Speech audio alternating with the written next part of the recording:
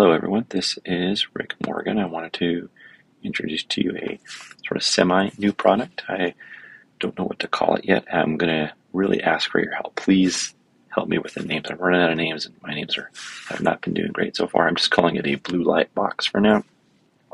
It's this really similar, same arrays I've had before, just packaged differently for people who just want the light or a light in a small box. It's thought out carefully so that the light arrays are just above each half of a page of a book directly, and there are some features of it I think that make it easy to use, and you can buy just the light itself or the light plus a small box if that's what you're into. But here's a little video. You can watch that, and I hope you like it. And please help me with the name. Blue light box is a stupid name. I get it. I don't know what else to call it. Please put some comments below. I really love your guys' name suggestions. And by the way, I have my videographer back for this short video. I hope you enjoy it. Take care. I'll see you later. Bye-bye.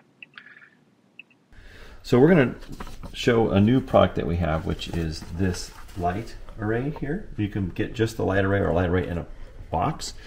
And I'll show you how it works. We take a book, like this old Daredevil book, put it on this bottom pad here. Now if you have your own box, you can just get this light array. The light array looks like this. It's got two sets of lights and mirrored acrylic. But if you want, you can also get the box. This box looks like this. It is very simple. It's got some holes on the side to let heat out and allows you to pick it up. Then we put the light array on top. And when we turn the lights on, it looks like this. And you can see that we've got this 4 inches of space above the book there. And we have two holes on the side. We can stop and look at the book and say, hey, what's it look like right now? We can pick it up pretty easily and put it back down if you want.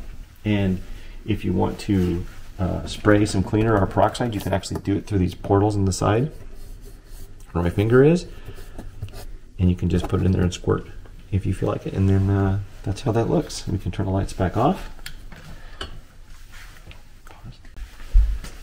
And then of course when you're done, you can just pick this up and then there goes your book like that. So that is, I don't have a name for this thing yet, but I'll figure out a name for it, and this will be available soon. I hope you like it.